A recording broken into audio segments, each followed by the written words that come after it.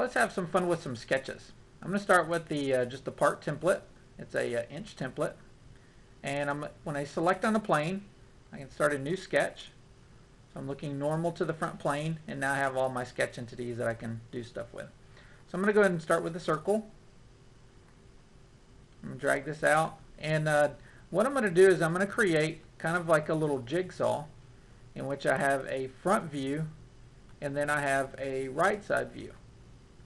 And on a jigsaw, it has kind of a little lever that's connected to the axle of the motor, and as that spins around, this circle can kind of spin around. But I've got some problems right now, as this thing can kind of go into crazy land, so I need to add some dimensions to start to constrain it a little bit. So let's go up to Smart Dimension, and I'll go ahead and add, this is a 3.5 inch motor, and we'll make that 1.25 inch for my lever, and then the small little rod on there is going to be a 1/2 inch. So that looks pretty good.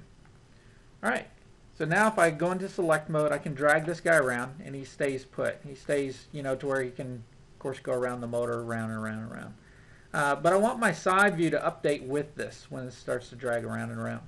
So what I'm going to do is create some relationships. If I select on a line, hold down the control key, and select on a circle, then you'll see I get a little quick toolbar that gives me some ability to change some or add some relationships. I also get the exact same thing over here. The properties dialog tells me I have these two things selected, and of course I can add the relationship. When I add the relationship, then it'll show me the existing relationship in the dialog. So there we go. I need to do the exact same thing on the bottom. So I'll pick on those two entities, and I'm going to add it with the quick toolbar there. And then I'm also going to do it with the top of this, the motor there. So add tangent, and we'll do it with the bottom as well. There we go. So with all those tangent relationships, this should be able to work. Start dragging the motor around, and you can kind of see the right side view is giving me a nice little sinusoidal wave there. It's going up and down as this thing's rotating. So that looks good, but I want to add a little bit more to it. This really doesn't have to do with the jigsaw, but I thought it'd be kind of fun that if this thing went up and down, then I can also have something kind of go left and right. Now to do that, I need to make sure that this guy stays put and he can't grow any more than he should. So I need to add some dimensions to kind of stick him in place. But before I do that, let me go ahead and just add in my little mechanism that's going to travel left and right. So we'll add some dimensions. I'm going to use my mouse gestures to go into the Smart Dimension command. And I need to position the overall size of the motor here, the width of it, and then we need to position this to where it can't go left and right. He's pretty much only going to be constrained where he can go up and down. So I'm going to add 3/4 out from that edge, and we'll make it 1.5 going in there. So if I go in select mode and I start to drag this, notice I can't go left and right, but I can completely go up and down. So that's what I want. Now this block right here, I want to constrain him to where he can only go left and right. So let's add some more dimensions for him. Just 2 inches off the bottom. I'm going to make him 2 inches wide. And I'm going to make this a little bit taller. Make it, I can actually type in 3/4, 3 divided by 4, and SolidWorks of course will figure that out for me. So now if I go into select mode, you can see that this guy can't go up and down, but he can go left and right. That's his only degree of freedom. Now in order to make the mechanism work, I need to have some kind of a wedge shape on here. And the problem I have is that I've got this vertical relationship that's tying this line in here. So the problem I have is I can't drag the point and actually make an angled constraint. So there's a couple different ways we can delete relationships in SolidWorks. One is to select the entity. When the entity or line in this case is selected, the properties for that line come up and I see the existing relationships here. So I can delete that as well.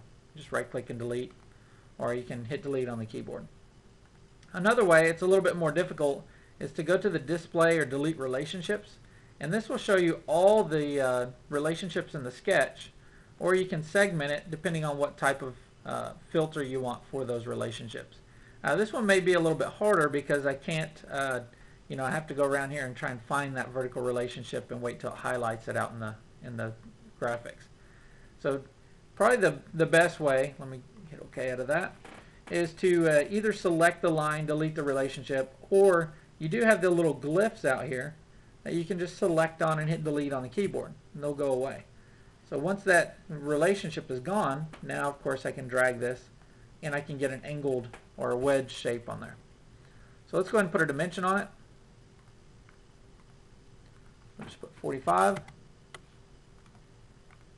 And now my last relationship, I need to make sure that this little end point right here on the corner of that rectangle sticks to the entire line here. So I'm going to hold down Control so I got both of those entities selected.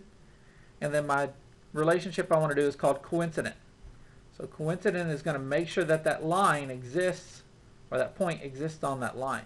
Even if the line goes off of the point, it's still as if it's an infinite line. Pretty much just sticks it to the slope of that line. Okay. So now we can see if this works. I can drag my motor around and around. And I've got my mechanism going up and down, and I also have my mechanism going left and right. So it makes it to where I can play with this stuff in the sketch mode, make sure that it works and functions before I spend the time, you know, modeling it up in 3D before I find out that it doesn't work. Before I end, I like to go ahead and turn off my sketch relations. So I just hit the little glasses there, turn that off, just a little toggle, and it kind of cleans up the sketch a little bit. So go ahead and try this yourself and have some fun with SolidWorks sketching. Thanks.